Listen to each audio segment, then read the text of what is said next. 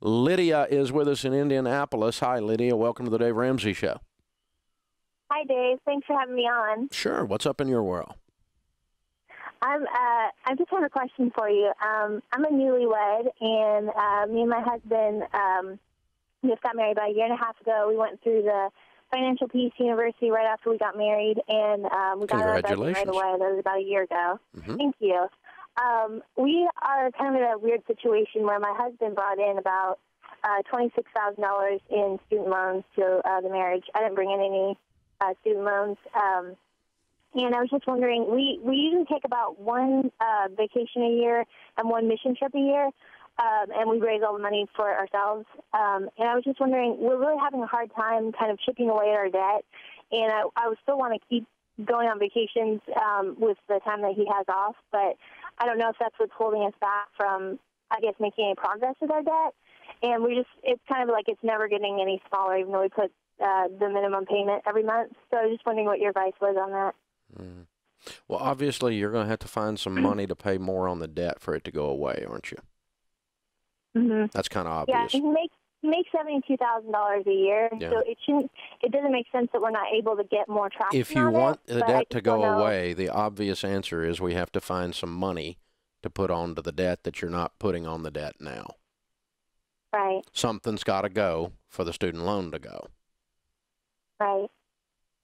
What do you want? What do you want? How about? What are you willing to What are you willing to sacrifice to get rid of your student loans? It's so hard because so far it's been nothing. Budgeting. So far you're willing to sacrifice nothing.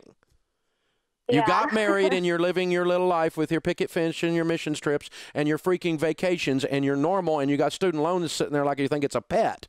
So far you've sacrificed nothing. Yeah. So do we just need to cut back on our spending every month to pay the extra towards the debt? You think? And maybe the vacation and maybe the missions trip. Yeah. This is not a lifetime sentence. It's saying, hey, we're going to live for a period of time. We're going to roll up our sleeves and go crazy. We're going to sell so much stuff the kids think they're next. We're going to cut our dadgum spending down to nothing. We're going to be on beans and rice, rice and beans. Our date night is a Frisbee in the park. We are getting out of debt. And you do that for a short period of time, and then voila, you get rid of $26,000 in 1 year while making $75,000, and you get your life back. The borrower is slave to the lender. You're feeling the chains of slavery wrapped around your throat right now, aren't you? Yeah.